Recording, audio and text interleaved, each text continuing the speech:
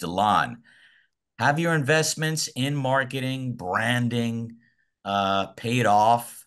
How do you justify these investments when you consider that measurement in B2B can be a real challenge? Our marketing investments have had a significant impact on our business, especially the work that Blended Collective did with us. The numbers pretty much speak for themselves. From Q1 to Q2, we've seen an increase in 81% of our followers in social.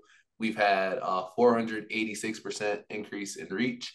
And then lastly, we had a 386% increase in engagement. So users are coming to the site more, coming to our websites more, and just better understanding what we're doing.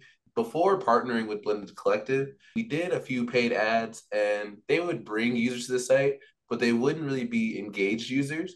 But after working with Lydia, we really were able to get our brand together and get our site perfected for our customers. So now they're spending more time and being more engaged with the site, which leads to more leads and more conversions. Do you see yourself putting even more dollars into branding moving ahead? Absolutely. I think it's important. And that's something I didn't really know at first when I first started the business, like how important the branding part of it was. I was just focused on all the other areas and running the business. And I feel like that's a mistake that a lot of other SMBs make too.